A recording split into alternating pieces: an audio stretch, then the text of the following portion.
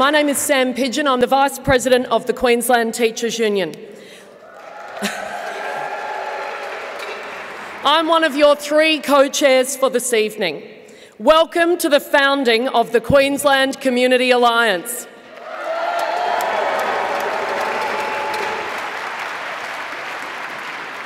As we start, we acknowledge that we are meeting on Aboriginal land. I would like to introduce Shannon Ruska, a traditional owner from the Yuggera people, for the welcome to country.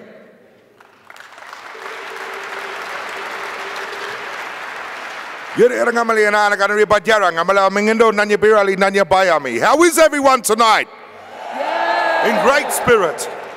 My name is Shannon Ruska and I descend, my father's side as an Aboriginal from the different clans from around southeast Queensland area.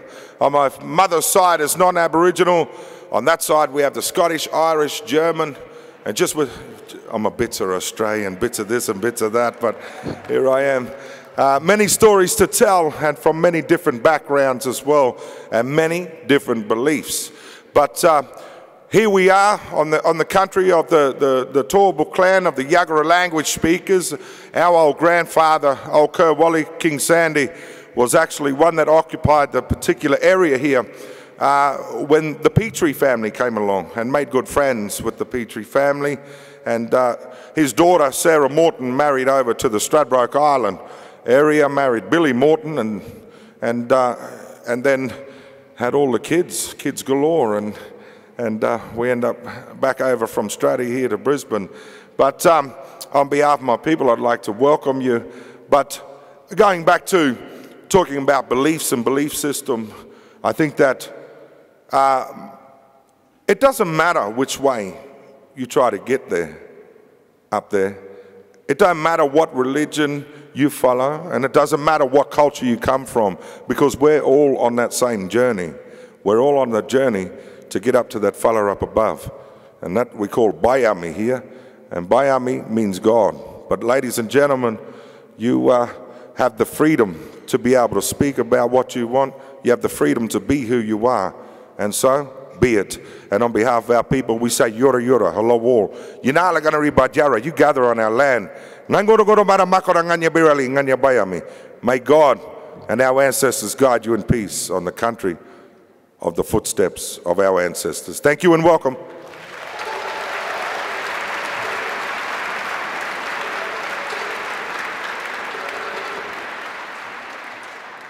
Thank you, Shannon.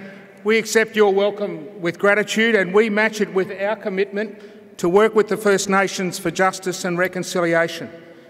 I acknowledge, hey, we can fix it tonight.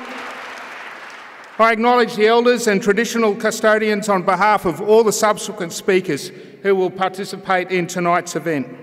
Good evening. My name's Reverend David Baker. I'm moderator of the Uniting Church in Australia, Queensland Synod. I'm your second co-chair. I'm excited to be here.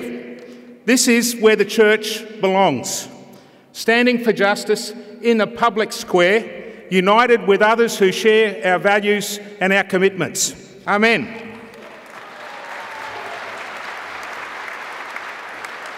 Hello, I'm Karen Benson, the CEO of Multicultural Development Australia. I'm your third co-chair for tonight's assembly. Tonight is a historic moment for the Queensland Community Alliance. It is the culmination of more than 3 years' work in the communities of Logan, Ipswich and North Brisbane. There are diverse organisations represented here tonight, including unions, faith groups and not-for-profits like my own MDA. I would now like to invite Archbishop Mark Coleridge, the Catholic Archbishop of Brisbane, to offer an opening blessing. Please make him welcome.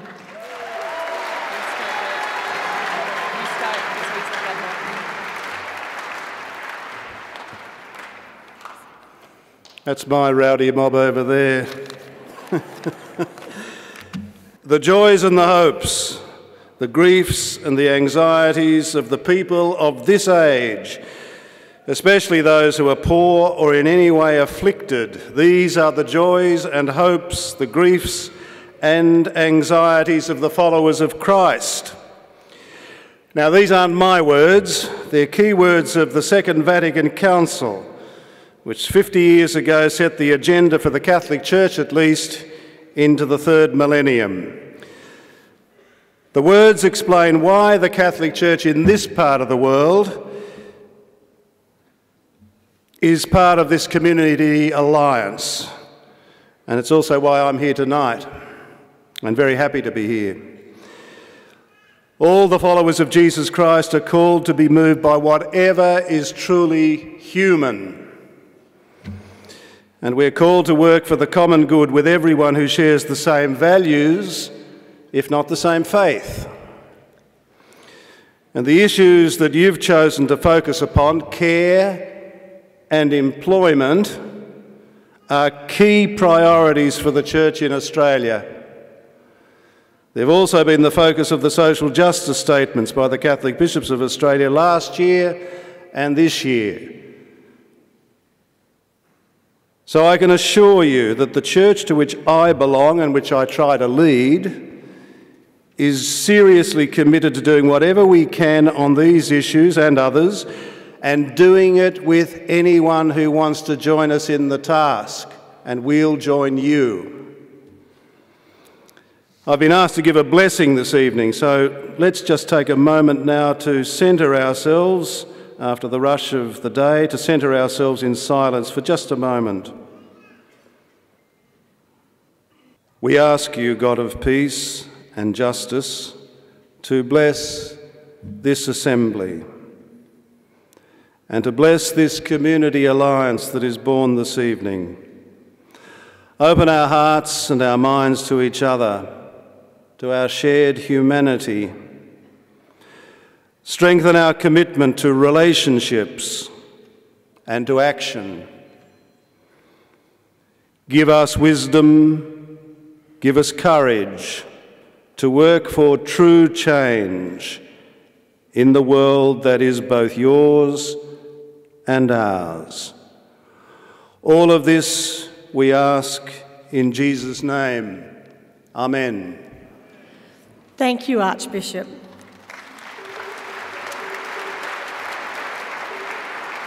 The Queensland Community Alliance is about disorganised civil society getting organised and getting disciplined. Part of our discipline is that we are strictly non-partisan, and we will keep our engagement with politicians appropriately so tonight. Another is time discipline. You may have noticed that we started exactly on time, and we're also going to finish exactly on time. And our timekeepers down the front here will keep us to this task. And we're going to need to be kept to task tonight because we have some important goals. 3 goals tonight. The first is to found our alliance. This is the night where we go public and commit our organisations to stand together as an alliance, prepared to claim our space in the public sphere and to work for the common good. The second is to gain public recognition from our decision makers. The Queensland Premier, who's with us here tonight, thank you, ma'am. Lovely to have you with us. And from the wider community. Now, the third is to launch our campaigns around the themes of care, employment and training. And the fourth is what we're doing already. We're going to have some fun doing it. The agenda that you have on your seats in front of you is designed to achieve these goals, but we can't do it without your participation and discipline. So I ask everyone to endorse our agenda by holding them up in the air. Now, I ask you, do you endorse this agenda? Yay! Thank you. Now have a look around you. What a great turnout we have here tonight. Let's make some noise.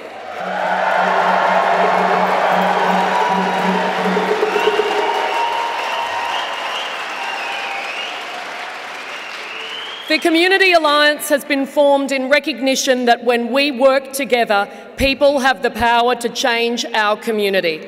Now let's make some organised noise. When I say people, you say power. People! Power. People! Power. People! Power.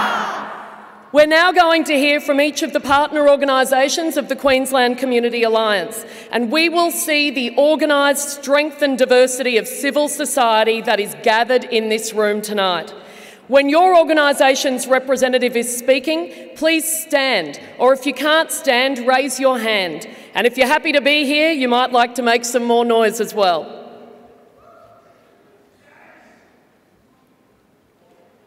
Hi, I'm Peter Arndt from the Catholic Archdiocese of Brisbane. We are over 60,000 active Christians in 97 parishes across southeast Queensland, worshipping God, celebrating God's love and mercy, deepening our relationship with Jesus Christ and listening to the guidance of the Spirit. We go out from our parish communities to spread the good news of Jesus Christ, to offer service, healing and inclusion, and to care for God's creation.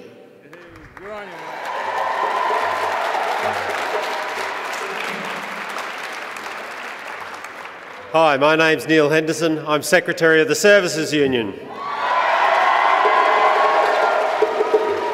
We represent 12,000 members working in Queensland local government, government-owned corporations, private industry and the community and disability services sector. All the way over here. I'm Paul Turner, Branch President of Amnesty International Queensland. We represent 40,000 Amnesty supporters across the state working to promote human rights.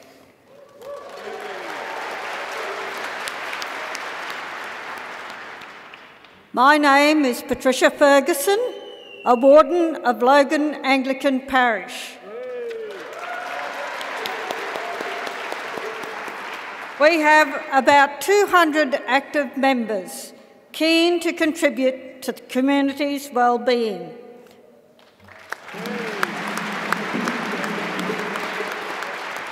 My name's Sandra Eales and I'm the Assistant Secretary of the Queensland Nurses and Midwives Union. Tonight, I'm representing more than 58,000 nurses and midwives, members of the QNMU who work across all sectors providing care to the sick and vulnerable. Our nursing and midwifery, as well as our union values, drive all that we do and unite us in our quest for a fairer society for everybody.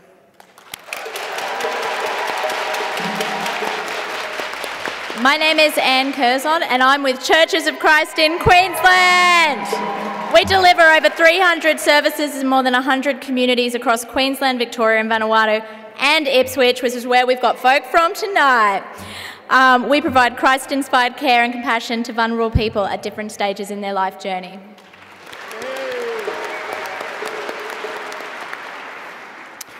My name's Terry Burke.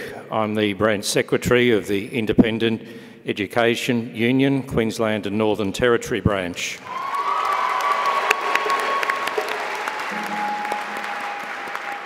Our union represents over 17,000 teachers, trainers, school officers and services staff in the non-government education sector across Queensland and the Northern Territory.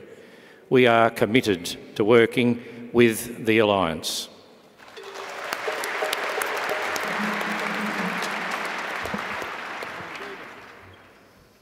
My name is Owen Dugan and I'm the State Secretary of the Rail Tram and Bus Union Queensland Branch.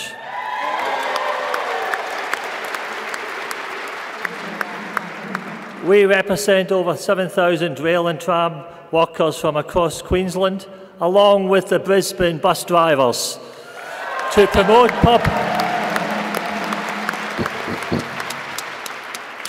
public transport as an essential element in a fair and environmentally sustainable society.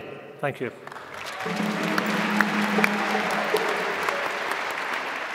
My name is Roger Marshall. I'm convener of the Logan Community Groups Alliance. Our alliance represents the interests of locally managed and governed community neighbourhood centres in the City of Logan and the thousands of residents who support and participate in their activities each year.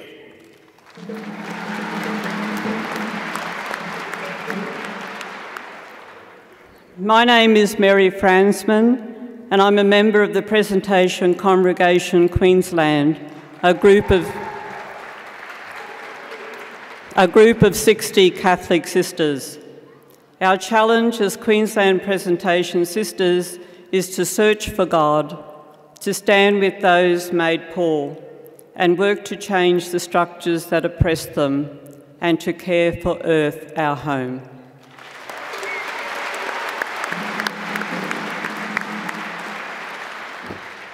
My name is Jeremy Sang, and I'm the Programs Officer for Edmund Rice Camps, Brisbane. We represent over 300 young volunteers who work with over 200 families and children living in disadvantage in southeast Queensland.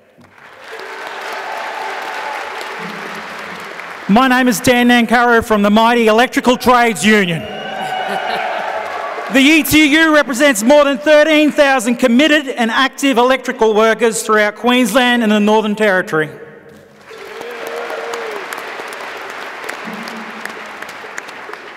Good evening. My name is Vivian Dugan and I'm the President of the Together branch of the Australian Services Union.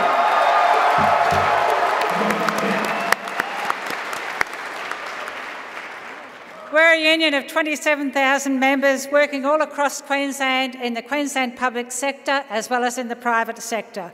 Our union is committed to fairness and justice and improving our members' working lives.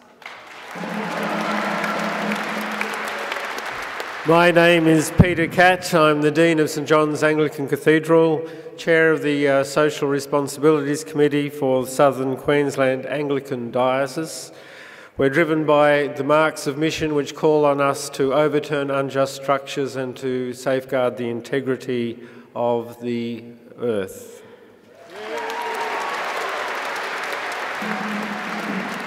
My name is Terry Fitzpatrick and I'm from the St Mary's in Exile community.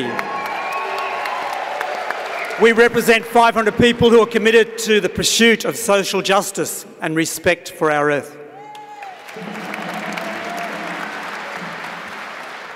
My name is Brendan Crotty. I'm the Deputy General Secretary of the mighty Queensland Teachers Union. We represent more than 44,500 state school teachers and TAFE teachers across this state, and we proudly promote and protect public education. So my name's Sheila Hunter and I'm Assistant Secretary of United Voice Queensland.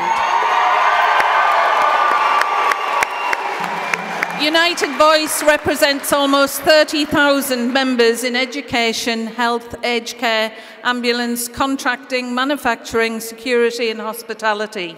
We empower our members to fight for a better life.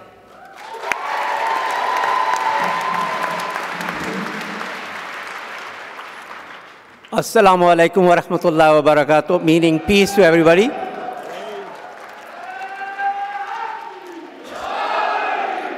My name is Sayyid Zahir. I'm representing Islamic Shia Council of Queensland.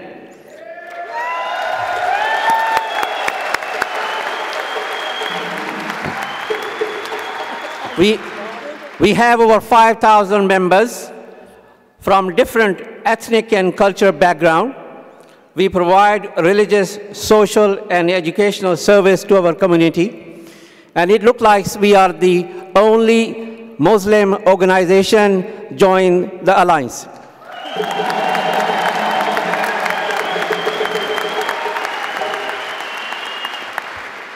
I'm the Reverend Brian Houle, the Presbytery Minister for Bremer Brisbane Presbytery of the Uniting Church in Australia. We represent 32 congregations and over 2,000 people who want to journey and walk the way of Jesus and want to walk it with you. So join with us as we commit to work together. My name is Reverend Yvonne McRusty and I'm the Chairperson of Moreton Rivers Presbytery, Queensland Synod of the Uniting Church. Yes. I represent 38 congregations, that's about 2,500 people, I believe, and we want to work together with our community for the common good. My name's Dave Baker, moderator of the Uniting Church in Queensland, the Queensland Synod. Hey! I represent over 200 congregations and 30,000 people who worship every Sunday, seeking the common good for Queenslanders. My name's Michael Clifford. I'm the Assistant General Secretary of the Queensland Council of Unions, and I'm so proud to be here as a representative of all of the unions and all of the fantastic unionists in the room tonight.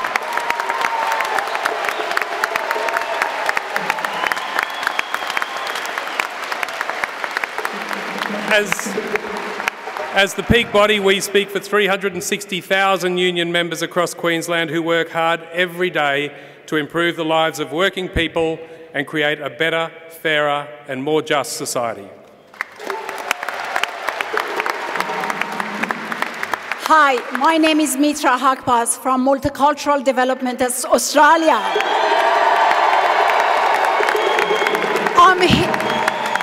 We are here with 270 of our refugee and migrant community leaders. We work across Queensland to promote a welcoming, inclusive, multicultural Queensland and create a better future for all.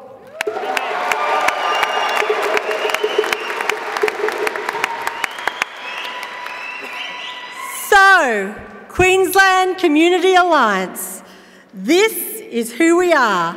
And now let's all stand together and celebrate. Let's hear some noise.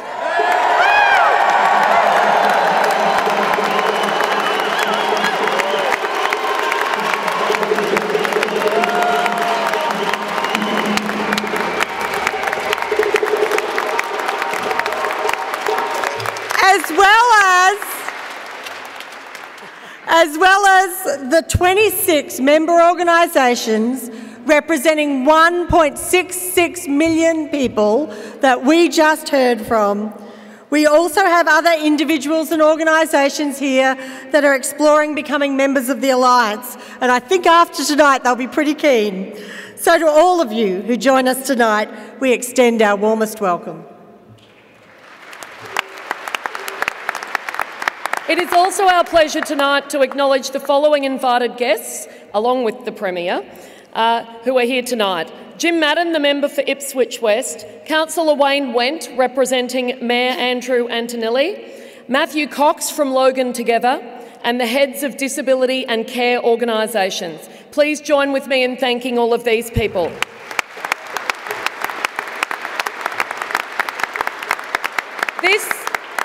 This is our founding assembly, but it's not our first rodeo. We've been on a journey, adapting this organising to our state and discovering together if it was going to be possible for our disparate organisations to stand as one. Tonight, we can announce that the answer is yes. Working with the guests that I've just mentioned, we have achieved real results, and we've asked 3 of our leaders to tell us the story of how we've got to here. Hello, I'm Anne Fox. I'm a tenant and advocate for the Church of Christ. I live in Ipswich in Queensland. I became involved with the Alliance because I am sick and tired of not being listened to. In Ipswich, we, the Queensland Community Alliance, decided to work on access to mental health after hearing stories from people who were dropping through the cracks. We approached the hospitals and the doctors, and they agreed to work with us. We were granted $270,000 for a collective impact project. Through Churches of Christ, I have been challenged to do things I thought I could never do. I co-chaired an assembly of 100 people with the leading mayoral candidates in Ipswich. We asked them to confirm their commitment to working with us on the Mental Health Collective Impact Project. I think democracy only works if people get involved. We have to hold politicians to account. If I can do it at 70 years of age, surely you can.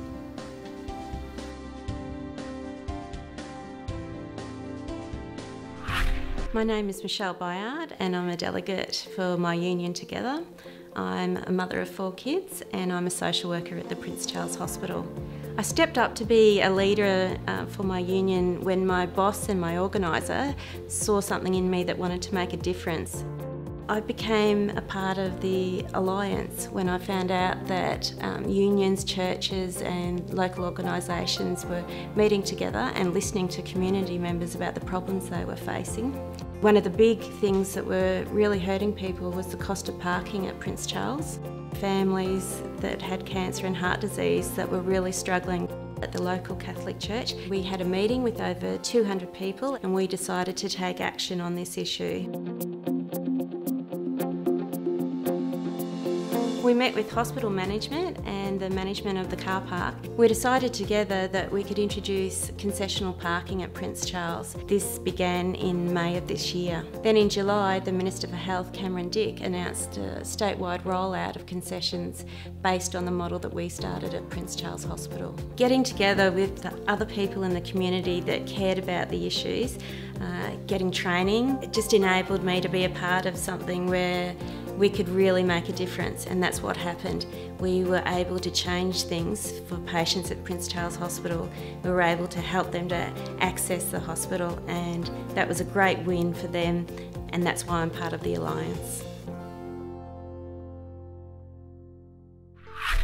My name is Christine Lapalapa and I'm a member of the St. Maximilian Colby Catholic Parish. I'm a married, working mother of 3 and I am very proud to be a member of the Queensland Community Alliance. I got involved in the Alliance because of the inspiration of my late grandmother, who always found time to give back to her community. We started in Logan. Churches, unions and community organisations got together to explore the importance of community organising. In 2014, we listened to stories of pressures that our community were facing, and the issues were transport and safety. We started organising and we turned out 300 people and won commitments from our Logan City Council and state government. Every mayoral candidate promised to fund public transport in Logan, and Mayor Luke Smith honoured his promise. Minister Jackie Trad announced trials for demand-responsive transport, an Australian first. Soon after, Minister Cameron Dick announced funding for 3 maternity hubs in Logan. We have demonstrated that we are a persistent, non-partisan, people power alliance. We're just getting started, but already we've won things that people thought were too hard. Now we are going to take the next step. Just imagine what we are going to achieve together.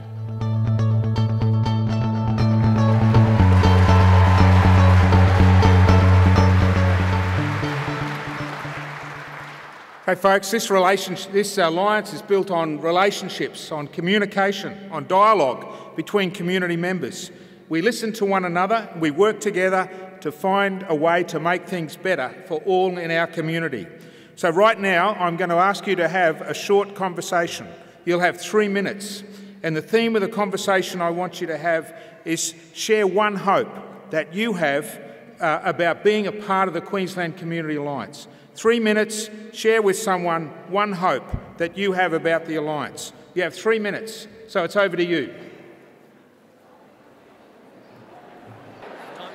Okay, folks, let's move on. It's great you're having these conversations. Please keep them up after our meeting tonight. We have achieved some great things in our story together. In Logan, we've won $150,000 to organise for Logan kids, $2 million this year for 3 community-based maternity hubs, council funding for public transport, a state demand-responsive transport trial, and an integrated transport plan. Let's hear it for the Logan District.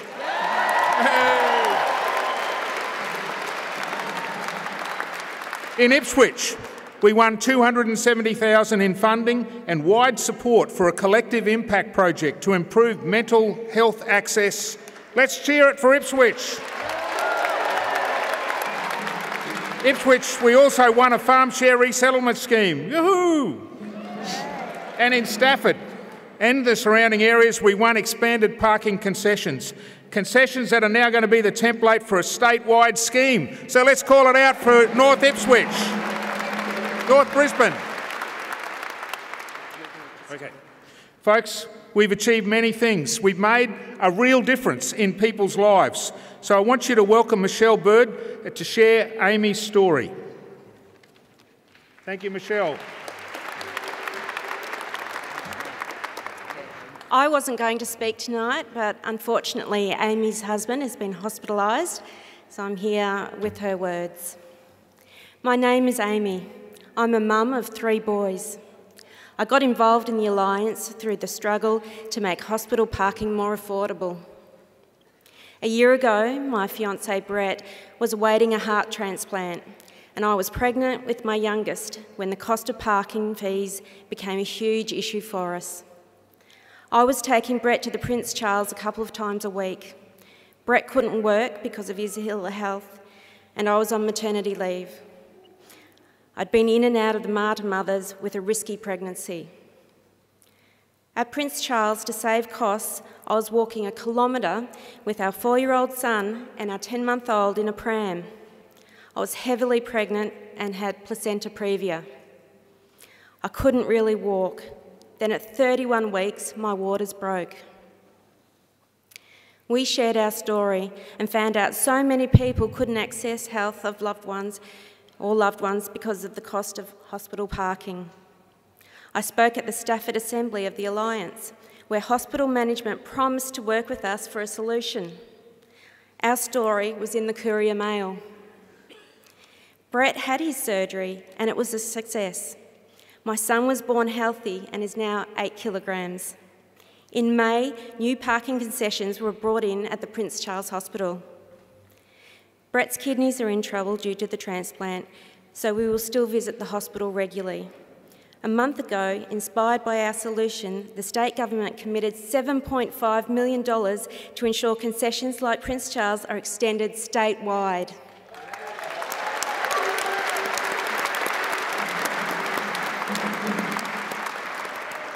It's hard to believe all this change started with one story.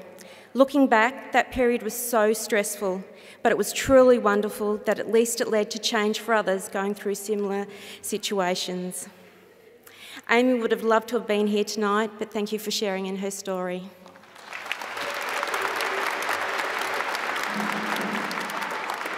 Thank you, Michelle, for sharing Amy and Brett's story. It's stories like these that inspire us and call us to take action. And now we move to the business of the night. We will be dealing with 2 substantive pieces of public business, and then asking the Premier to respond to these and to recognise our alliance and commit to working with us. At our discernment in March, 340 leaders discerned 2 themes as our common areas of action. These are care and employment and training. We firstly turn to care, and I would like to invite Dan Prentice and Anne Curson to the podium. Good evening. My name is Dan Prentice, registered nurse and aged care project officer at the Queensland Nurses and Midwives Union. I'm involved because I've worked in both hospitals and aged care.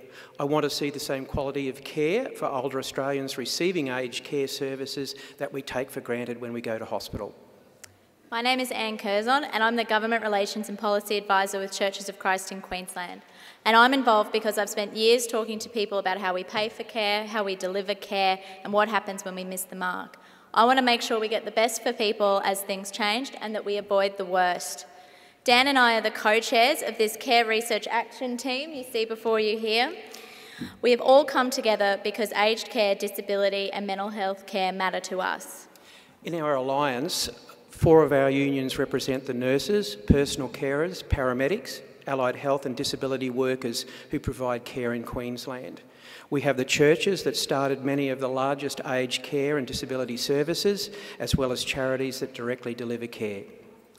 But beyond this, we're all someone's child and someone's family member, and we've all had experiences trying to access care ourselves and for the people we love, or we will have to do this in our future. This is why accessible, quality care is so important to us. Since March, we've been looking into what's happening across mental health, disability and aged care services as they go through a massive change. Traditionally, governments have given money to organisations to provide services in the community.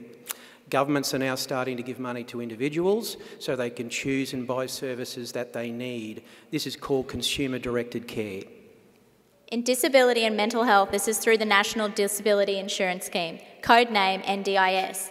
In aged care, this is through My Aged Care. These are the largest reforms to our social service system since the introduction of Medicare, and it is essential that we do it right the first time, and we hear the voices of people receiving care and their families. We don't want people getting lost in the bureaucracy. The NDIS could be a real opportunity. It nearly doubles the funding available for care, and an estimated 1 in 5 of all new jobs in Queensland will be in the care industry. Our team looked at the big picture of care. We looked at everything across aged care, disability and mental health. We consulted with a wide range of people and were shocked by people's stories. We heard about failures of care, of grief and of frustration. These stories demonstrated that the rollout of the NDIS is not going smoothly. Many of the people who need it most are missing out on care, planning decisions are inconsistent, and the process of getting a care plan have been unclear and uncertain. In aged care, funding cuts are putting pressure on budgets and workloads, and delays waiting for assessments and care packages have meant that people have not been able to stay in their own home, and in some instances have even died while waiting for appropriate care. So we invite Nigel, Dr. Claire, Donna and Chris to share their stories with us now.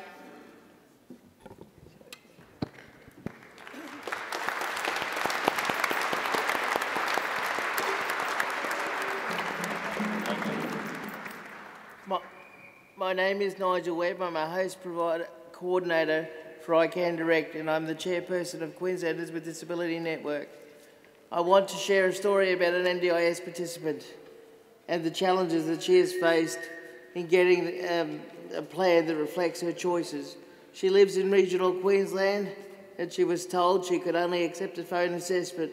She requested a face-to-face assessment and was denied.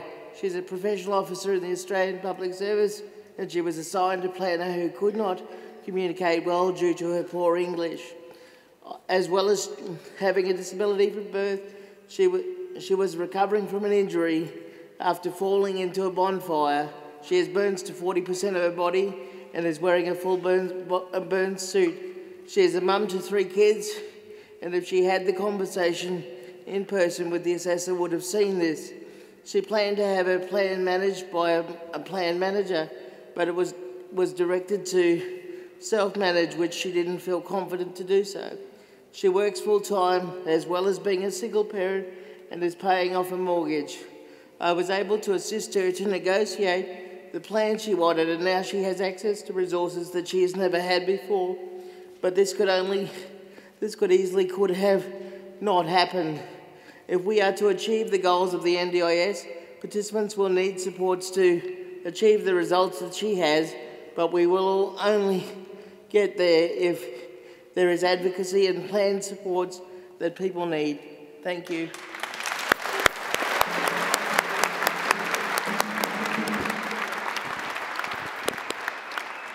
Good evening. I'm Adjunct Associate Professor Claire Townsend, and I'm the National Research and Development Manager for Synapse. Let me tell you a story about a 49-year-old Aboriginal and Torres Strait Islander man who is a member of the Stolen Generation and a victim of child abuse. In 2014, Jack had cancer in his arm and as a result has limited use of this arm and chronic pain. He also has significant neurocognitive disability and psychosocial disability. Due to his life experiences, he's reluctant to leave his house and to engage with mainstream services. As a result, he receives little medical support and rehabilitation. Jack required a specialist visit from our team to prepare an NDIS access request form. Under the NDIS individual model, most organisations who provide culturally safe and effective assessments and supports will not be funded in the future. I find it shocking to report to you tonight that Jack's NDI application was rejected. The NDIA said he had a medical condition requiring state treatment, not a disability that requires NDIS support. Jack is left feeling confused and betrayed by a system he fears. He feels powerless to appeal his decision, and surely that's unacceptable, that a system meant to deliver choice and control leaves marginalised people feeling less power. Jack needs a culturally safe NDIS system that works for him. Jack represents one of hundreds of marginalised people who have been repeatedly failed by human services and are at risk of being left behind again by the NDIS.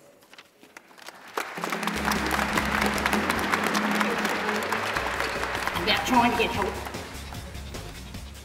in Ipswich. I've had some severe mental illness for over 30 years. I was at the stage where I was cutting up. Well, I didn't want to cut up anymore. A friend of mine, we went to the Bell Street Plaza, seen my psychiatrist that was there, and he told me, look, and my friend at the time, take her up to the Ipswich Hospital. Good evening, I'm Donna Conway from Sacred Heart Catholic Parish in Beval, and I'm here as friend and supporter of Jules, who many of you may remember from the Ipswich Assembly. Due to Jules' ongoing mental health challenges and the difficulty that goes with, and the busyness that goes with raising a child with a mental health issue of her own and a son with an acquired brain injury, none of Jules' family are registered for the NDIS. While the NDIS may work well for some, for families like Jules, they're just falling through the cracks, and that's just not good enough. So our actions tonight need to help close those gaps. Thank you.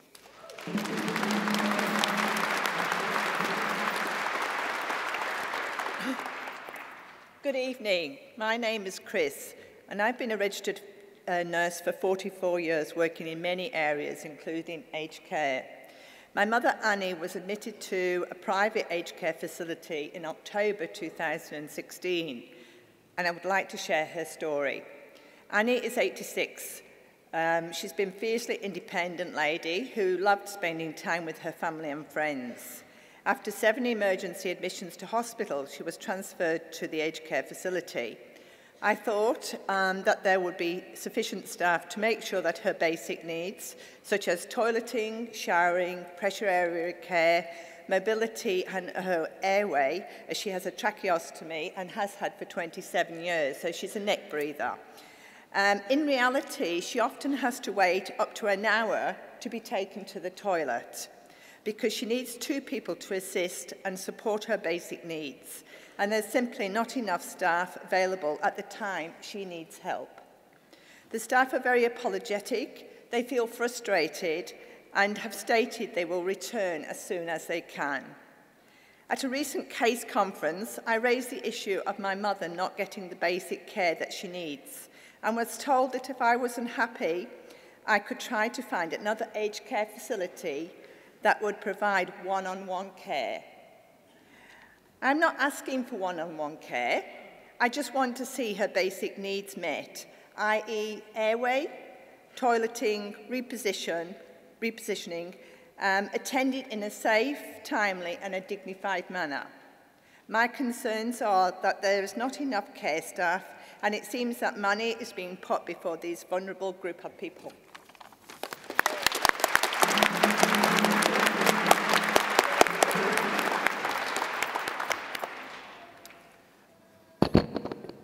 After hearing stories like these and talking with people working in the field, our Care Research Action team have come up with the following asks. We believe that by addressing these asks, the state government can play, or still play a role in improving the lives of Queenslanders needing care and those working to provide it. To make sure people can access funding for the care they need, we ask the state government to commit to reducing waiting times for aged care assessment team assessments, funding advocacy to ensure the voice of people with a disability is heard through these changes, and enacting a Queensland Human Rights Act to protect people's rights. To make sure people get workers they can trust with the right skills, we ask the state government to establish a training fund for workers delivering consumer-directed care, ensure funding for the NDIS workability project in the final year of the NDIS rollout, start a new workability project on aged care, develop an induction and registration process for all workers delivering consumer-directed care, and ensure any state-run residential aged care facilities have research-based staffing levels. To make sure people have the support when things go wrong, we ask the state government to establish a Queensland Disability Commission and expand the Queensland Health Ombudsman to work with Aged Care Complaints Commissioner to investigate aged care issues.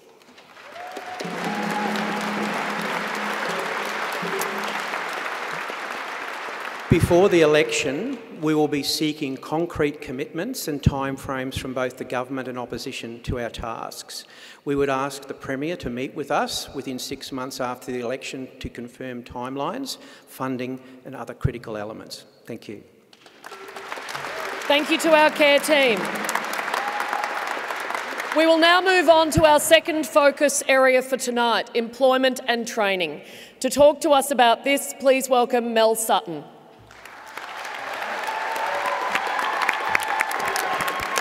Good evening, everyone. Thank you for the drums. Good evening, everyone. My name is Mel Sutton, and I am an organiser with United Voice. I have been fortunate enough to be a co-chair for our Employment and Training Research Action Team, along with Kelly Sabanda from MDA, Jeff Leeming from the Logan Community Groups Alliance, and David Trudeau from Queensland Teachers Union. Can I please ask that you all come together and welcome not just our chairs, but our whole Research Action Team.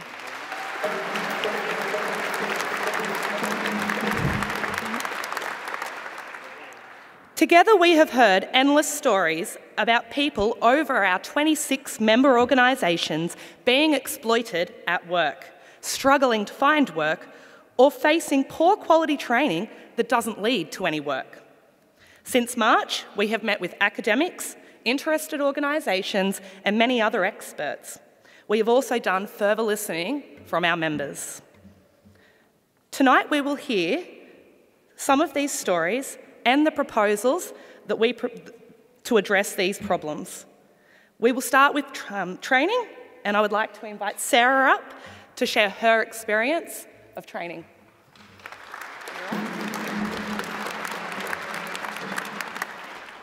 My name is Sarah Lovell. Working in early education with children and babies has always been my dream job. I started studying my Diploma of Early Childhood Education and Care with SAGE a couple of years ago. I got through 80% of the course, but I had 6 different trainers, which made studying difficult. I loved working with children. Then they stopped contacting me and suddenly shut down and disappeared. They won't even send me my booklets or documents to show that I was competent for all my units. I've been waiting more than 2 years. I lost my job in early education because I can't give the centre my units of competency. Basically, that means I wasted more than a year full-time study, I lost my job, and I'm left with over $19,000 debt. Please help me fix this and stop it from happening again.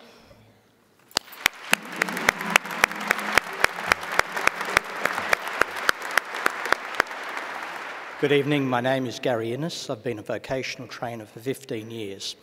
I recently worked for a training organisation that is now in liquidation.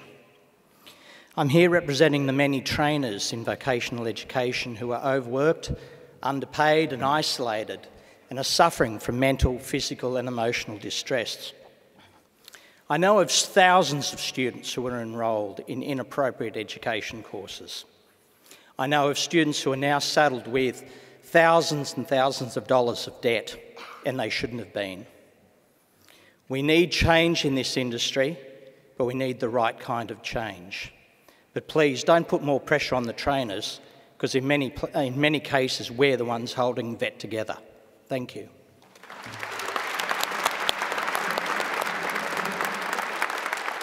My name is Martin Ram. I'm a director of an aged care company. Recently, we hired a staff by the name of Janice for the role to fill of an AIN. Janice had the qualification as SAID 3, manual handling, qualification, medication, and also with 120 hours of placement. And she suited the role which we advertised. On the first day of the role as an AIN, she froze to a simple task of putting on a pressure socks, a bed sponge for a client of ours.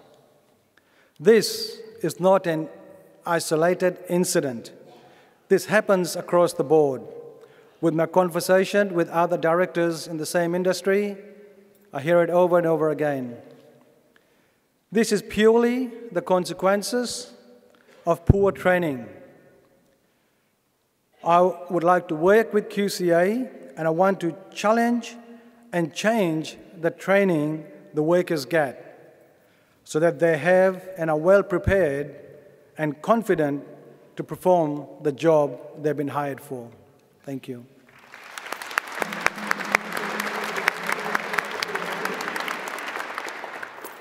Hello, everyone.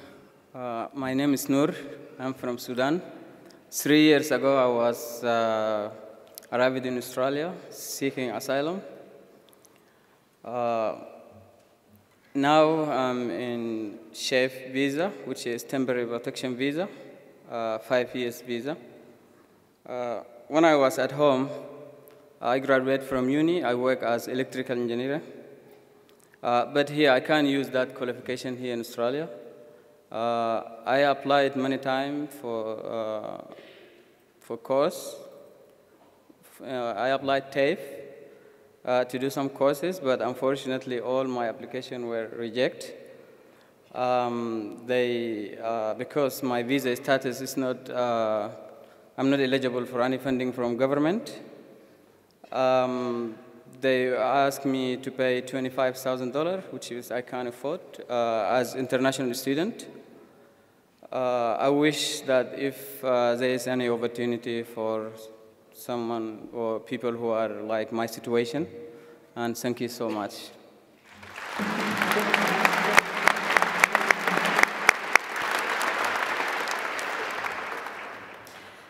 I'm Cherie Wills. I have a background in training and am now a growth organiser at the IEU. I have seen firsthand the best and the worst this sector has to offer. As we have just heard from Sarah, Gary, Martin and Nur, these stories represent thousands of Queenslanders who have been terribly affected by the extreme push for corporatisation and profit-focused education in our vet sector. The Research Action Team for Training and Employment have listened to these issues and identified solutions to rebuild a stable and viable vet sector here in Queensland. Firstly, funding needs to be restored to 2016-17 levels, then continue to grow and should not be lost to corporate greed or federal government inaction. It is vital the funds make it to the trainer in the classroom. It is essential the student experience and skills-based competency are top priority. We need to strengthen the quality in training outcomes by increasing the average funding per annual hour of contact and only funding providers delivering a minimum of 60% contact time with students. By introducing voluntary vet educator accreditation with QCOT and establishing a centre of excellence with that continual support and development, we will ensure the fundamentals at ground level are addressed and continuously built upon. We believe everyone here has the right to an education. How can we deny such a right in a country as developed as Australia? We must ensure that people seeking asylum, people like Nur, have the opportunity of affordable training to develop their skills and benefit their whole community.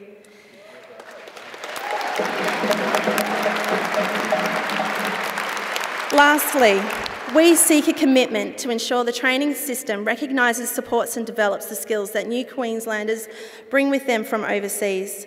We have identified that this system is in pieces. It is broken. This affects every single one of us here. We must build a quality training sector that will lay solid pathways to employment. With the 1,400 or more people here tonight, I have hope we can do this.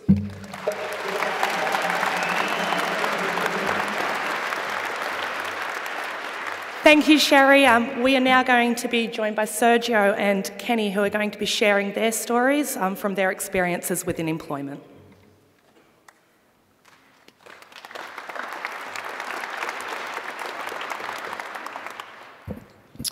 My name is Sergio.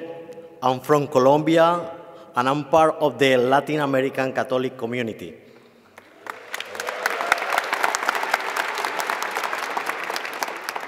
I want to tell you some stories from the place I used to work in Brisbane. Stories about not getting my pay slips, working 12 hours and only getting paid for 3. Stories about being employed under ABM and getting paid only $15 instead of $30. The worst part was when I worked in a hotel and my boss stole $10,000 from me and my 5 colleagues because he didn't pay us. So we contact Fair Work and they say, you had to pay to go to the small claims court. But we say, how can we pay? We are an international student and we don't have enough money to pay for the court. You may think this situation only happened once, but for me and my community, it's happening every day. We need your help to resolve this situation. This is about human dignity.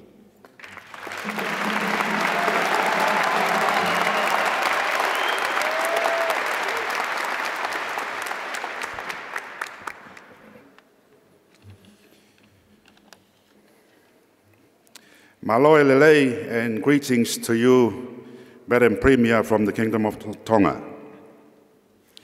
My name is Kenny, aka the Tongan Robin Hood. My wife's relative, Vaka, was a seasonal farm worker in Childers. When we heard he was in hospital here in Brisbane, we went to visit him. We discovered that he was in an induced coma, and the doctors advised us that they couldn't bring him out of it. I was in total shock when I was told that he had been sick for 8 days before anyone took him to the doctor. He was weak to work, and on day number 5, he started vomiting blood. The moment when the doctor said that we had to turn off the life support was too much for me to handle. I had lost my son to cancer, and I couldn't be there to watch poor Vaka die. During this very difficult time, I turned to Reverend Maile Molitika from the Uniting Church's Tongan congregation in Highgate Hill for the much-needed pastoral care. My wife Sandra and I took Vaka back home to Tonga for the proper funeral, and I decided that I won't let his death be in vain. I'm here tonight because we have to stop the mistreatment and exploitation of vulnerable seasonal workers. Vaka came on a government-approved placement, and 10 seasonal workers have died in the past 5 years. There must be some duty of care on government to prevent this abuse and to ultimately save the lives of our seasonal workers. Madam Premier, if I may introduce the Reverend Maile Molitika. If I can ask Maile to be upstanding, please. Ladies and gentlemen, this is a servant of the Lord, and he has single-handedly been the backbone of the Tongan community. Thank you, one. Thank you all.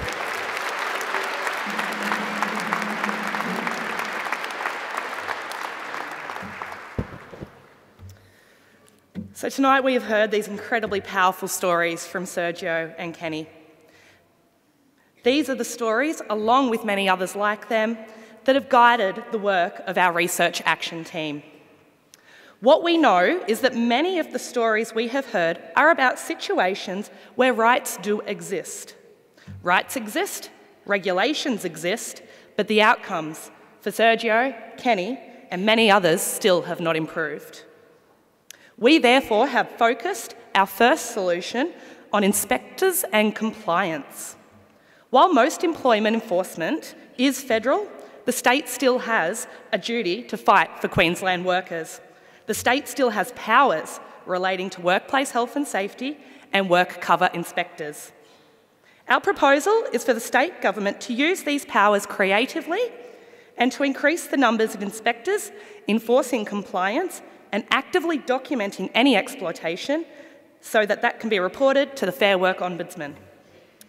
These inspectors would be targeted in our most vulnerable industries, such as contract cleaning, seasonal farm work, and hospitality. More inspectors means less exploitation and a fair playing field for employers.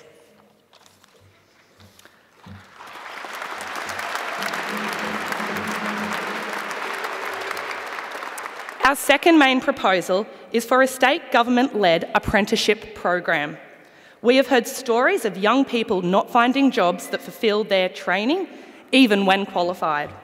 This would be a direct commitment from state government to utilise their own employment and market power to ensure quality jobs.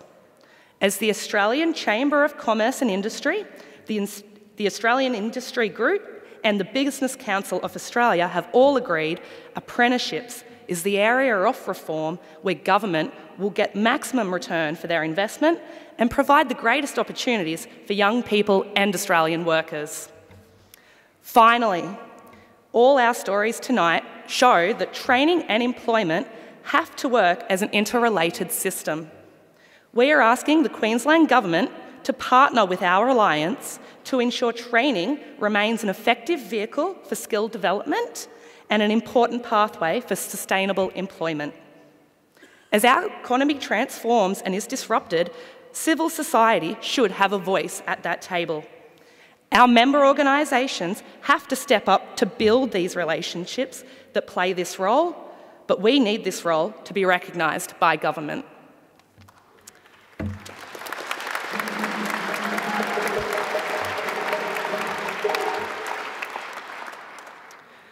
You have heard from us about employment, about training, and about the way they affect each other. Tonight is the beginning of us acting publicly together on these issues. We invite you all to be leaders to drive this employment and training campaign. As with the care team, we will be seeking concrete commitments of timeframes from both the government and the opposition in the lead up to the state election. We too would ask the Premier to meet with us after the election within 6 months to confirm timelines, funding and other crucial elements. Thank you.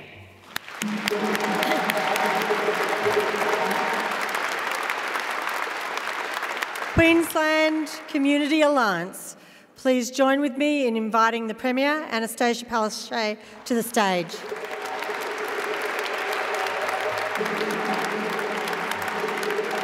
Premier, welcome. Tonight, we have 4 questions for you, and we'll ask them all at once, and then we'll give you time to respond. The first question is, will you commit a government you lead to recognise our alliance as organised civil society? Second question is, you've heard these powerful stories tonight about care. Will your government improve the quality and the delivery of care for the elderly, for people with disabilities and those living with mental illnesses? Will you work with us, the Queensland Community Alliance, to deliver our proposed solutions? Our third question is, you've heard the stories about training and employment. Will your government ensure continued funding for quality training that provides real skills and leads to good jobs? Will you work with us to implement solutions to expose and investigate exploitation of the most vulnerable and disadvantaged workers in Queensland? And finally, Premier, if returned as Premier, will you commit to personally meet with a delegation of our Alliance leaders annually and attend an assembly like this before the subsequent election? Thank you and good evening. Co-chairs of Founding Assembly of the Queensland Community Alliance, representatives from faith organisations, unions, community groups and ethnic associations, ladies and gentlemen. To the co-chairs, thank you for the invitation to be here today at this historic event. This is an unprecedented gathering of such a diverse group of dedicated community workers and their representatives. And on behalf of all Queenslanders, please accept my thanks for your service and your dedication to the state. Firstly, from the outset, I do recognise the Alliance as organised civil society, and I regard you as a partner in restoring hope and opportunity across all of Queensland.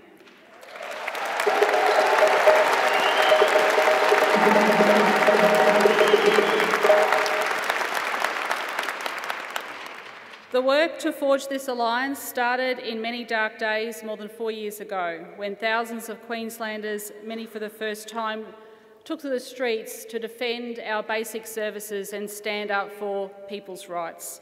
My commitment to Queensland then and since is for a Queensland of progress, not protest. A Queensland where we pull together, not apart. And a Queensland that is united and not divided. Your work in our communities every day and in times of need, such as during natural disasters like Tropical Cyclone Debbie, strengthens the fabric of our society. Secondly, my government is determined to ensure Queenslanders, no matter their age or their postcode, can access quality health services no matter where they live across our state. To date, we have employed an extra 3,170 nurses, 1,190 doctors, 250 ambulance officers for frontline services. We have made landmark decisions. We mandated in law a minimum number of nurses to patients in our public sector health facilities. For the sick, it means better care in our hospitals, and for our nurses, there will be more manageable and safer workloads. In relation to mental health issues, I know this is a big issue for many, many people. When the former government closed the Barrett Healthcare Centre for young children with mental and complex health issues, my government has made a commitment to rebuild, and we are rebuilding a new centre.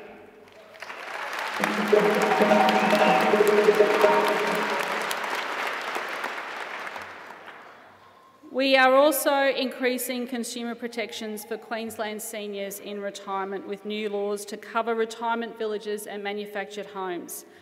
I know the stress that this is creating on families across our state. My grandmother herself recently went into a nursing home. The complex paperwork is putting families under stress, and we need to make sure that we work on that. Thirdly, my government is determined to ensure Queenslanders are ready for the work and the jobs that they are ready for them. And since the last election, 94,500 Queenslanders have got jobs. However, we've also restored skilling Queenslanders for work, and I'm pleased to say that 9,000 Queenslanders are now in jobs as part of that program, and 14,000 more will complete it. My government is committed to an affordable and accessible, high-quality training sector, and that means strengthening TAFE. And on teaching,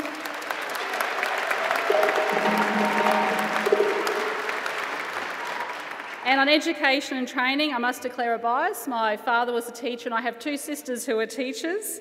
Teaching is the only profession that creates all professions, and we must never stop learning. We've employed 3,095 teachers and teacher aides.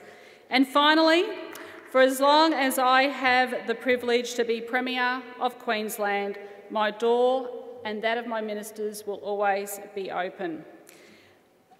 At the last election, Queenslanders put their trust in me. Every day I value that trust. Let me tell you one thing my father said to me. When someone walks through that door, you listen to them because they have a story to be told and a story to listen to. It is your duty and it is your role to listen and make good and help those people. And through no fault of their own, people sometimes are vulnerable in our society and they fall through the cracks, and it is government's duty to deliver the services for people, to help them in those times, to get back on their feet. And that is my commitment.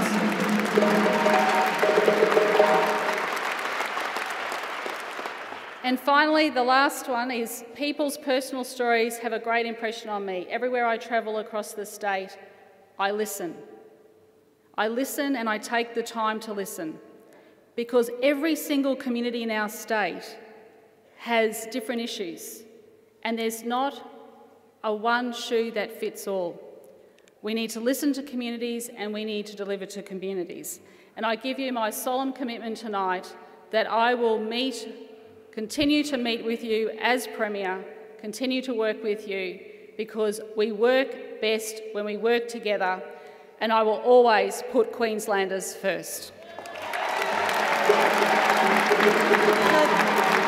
Thank you, Premier.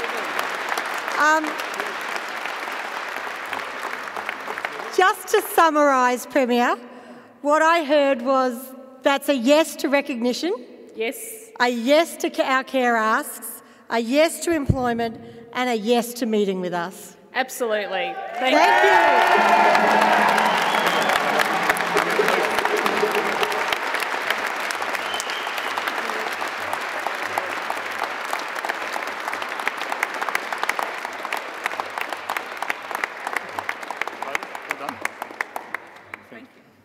So tonight we've heard some strong commitments from the Premier, and I'd like to again thank Premier Palaszczuk. One of the things working with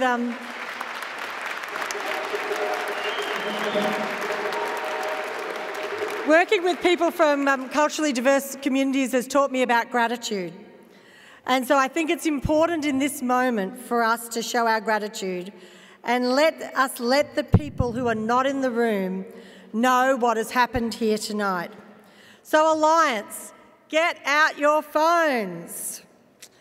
The Queensland Community Alliance has just posted on Facebook a post. So what I need you to do is jump on your phones, jump onto Facebook and click on the Queensland Community Alliance. Share our post, like it and comment. And as soon as you've done that, show me your torch.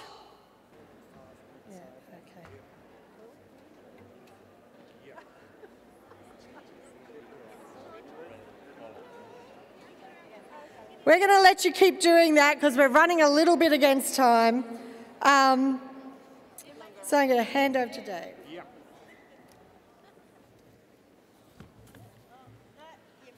Folks, you might notice that tonight we don't have Mr Tim Nicholls with us. In late June, in mid-June, we wrote to the opposition leader, Mr Nicholls, and invited him to come tonight. In July, he said he had a prior commitment in northern Queensland. We provided him with the same asks that we just put to the Premier. He has not provided a video or a representative tonight. We are still negotiating for a commitment for a meeting with the opposition leader. The point of this alliance and of this founding assembly is that we claim our place in public life and we define ourselves as a group rather than letting others define us.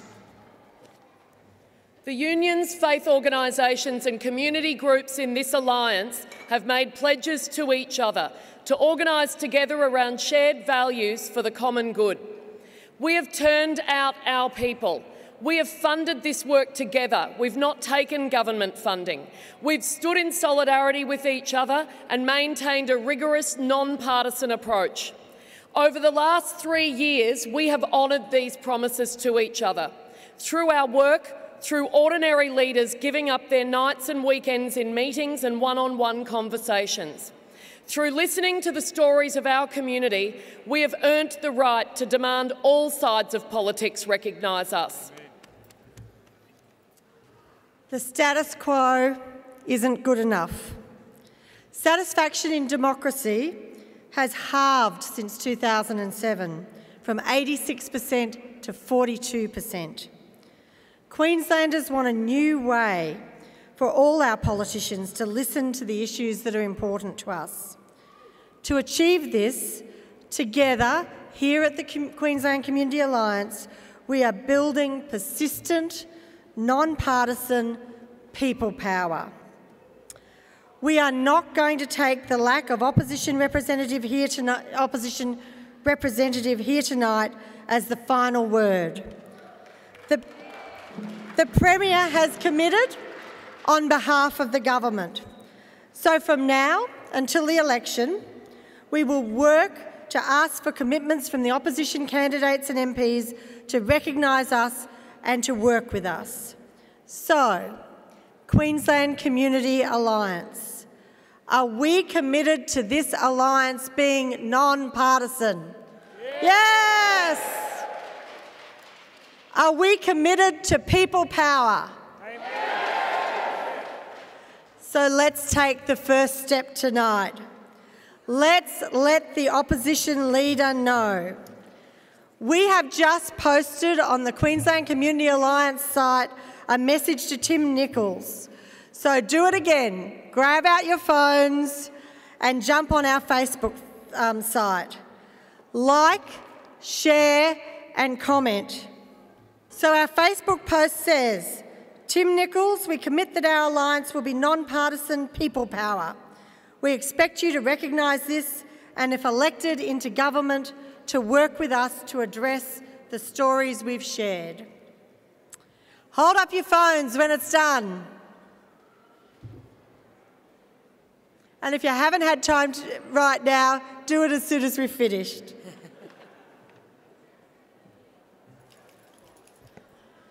We've heard from the Premier, and she's indicated what she's prepared to do. You were given a commitment card when you came in tonight. Please take it out. Our power as an organised civil society comes from our ability to take action and the promises we make to each other. So now I call on you to commit to action. If you are going to sign up to be a part of the campaign to improve care in Queensland, please wave your card in the air.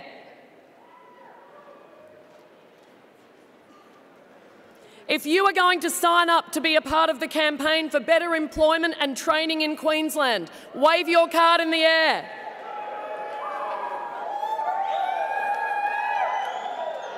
If you are interested in stepping up within your organisation and would like to undertake training in leadership and community organising through the 2-day Foundations of Community Organising training, or for being considered for national training, please mark your card and wave that now. If you are going to take action to ensure that your Member of Parliament, after the election, recognises this alliance and works with us on these issues of care and employment, please wave your card.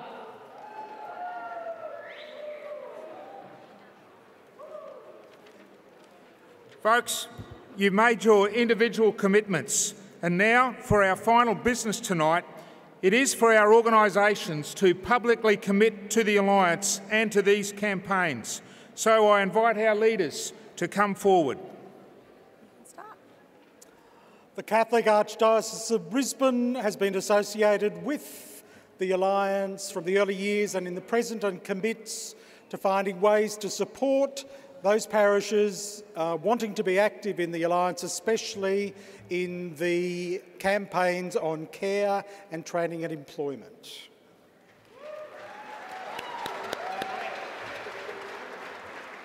The Services Union is proud to be committed to the Queensland Community Alliance and to continue that commitment for the coming 3 years. Our investment in the Alliance is $10,000 per year. Amnesty International Queensland is proud to commit to the Queensland Community Alliance for the coming 12 months. Our investment in the Alliance is $3,000, 10% of our state organising budget. We commit to work on the education, training and care campaigns.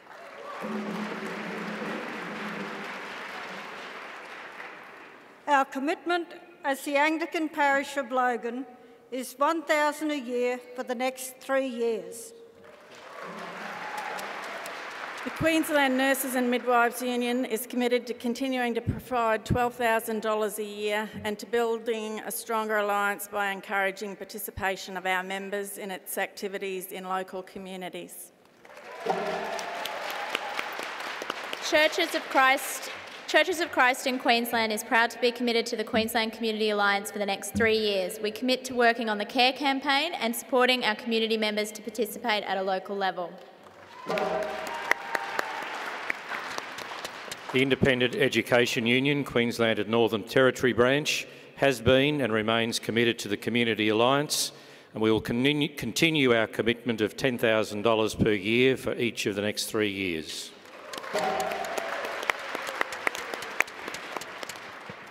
The RTBU Queensland branch is proud to be committed to the Queensland Community Alliance for the coming 3 years.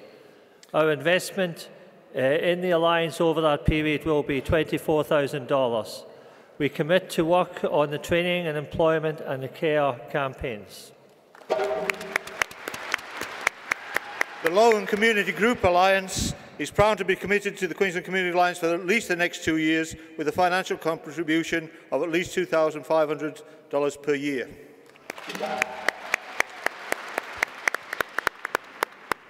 The Queensland Presentation Sisters are committed to the Queensland Community Alliance for 3 years and have committed $20,000 a year, as well as periodic donations to support particular projects.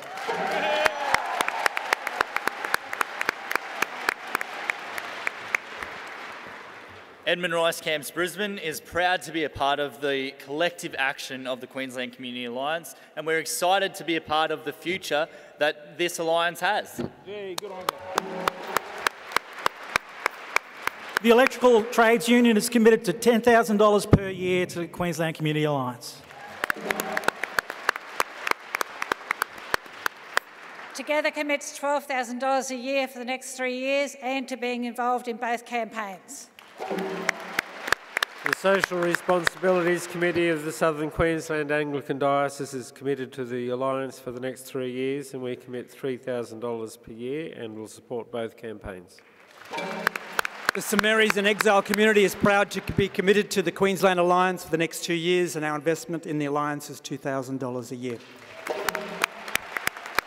The Queensland Teachers Union is proud to be committed to the Queensland Community Alliance, and for the coming 3 years, our investment in the Alliance will be $12,000 per year. We commit to work on both the employment and training and care campaigns with everyone else. United Voice is committed to the Queensland Community Alliance and will give $12,000 a year for the next 3 years.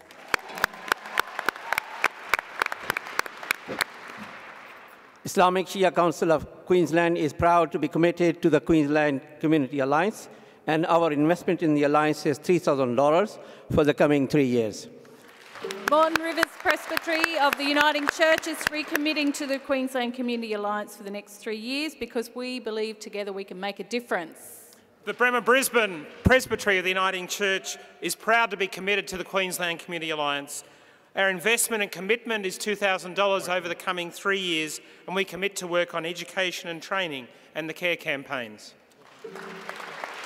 The Uniting Church Synod is proud to be committed to the Queensland Community Alliance for the coming 3 years. Our investment in the Alliance will be $15,000 per year, and we commit to work on care, education and training campaigns.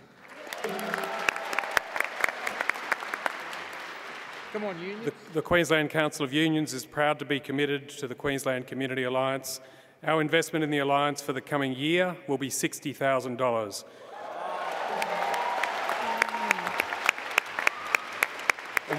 And we commit to work with our Alliance partners on projects that strive for the common good. Multicultural Development Australia is committed to the Queensland Community Alliance for the next 3 years. Our commitment is $15,000 a year.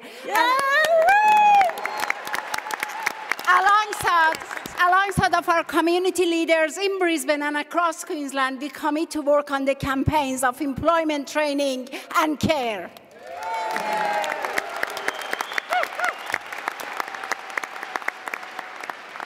So Queensland Community Alliance, tonight we wanted to get recognition, to launch our campaigns and to found our alliance.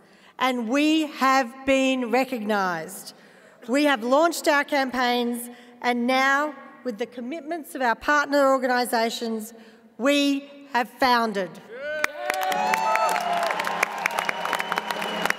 Stand up and congratulate each other!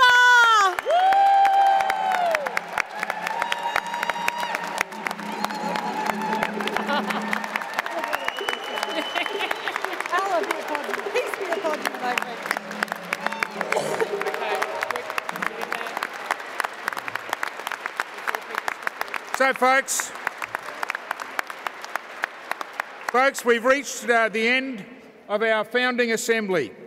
Martin Luther King Jr. once said about church this thing: our alliance assemblies aren't something you come to, they are something you go from.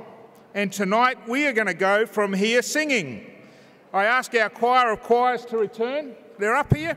And to lead us in the song that you have on your agenda sheet. The people have the power.